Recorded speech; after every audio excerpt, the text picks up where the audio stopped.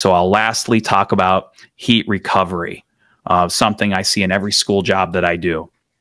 So heat recovery is when we're taking that enthalpy from our return air, or in cooling mode, we're taking the sparsity of the enthalpy from the return air, and we're using it to our advantage. Loads, we're grabbing the heat energy off of that air, transferring it by the rotation of this heat wheel to the air intake side, and eventually the supply air to our space. Okay, so for sensible and latent energy recovery, we can use energy recovery wheels, and we can use plate heat exchangers. We have enthalpic plate heat exchangers that will do both ends of the energy, both latent and sensible.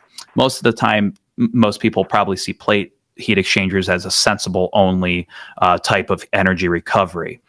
The important notes about these recovery options are contamination.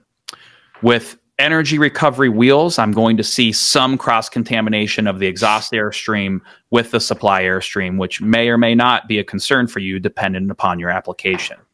That cross-contamination drops significantly when I move to a plate heat exchanger and goes to zero when I'm using a runaround coil. The only catch, the runaround coil is the least effective. Payback takes a number of years.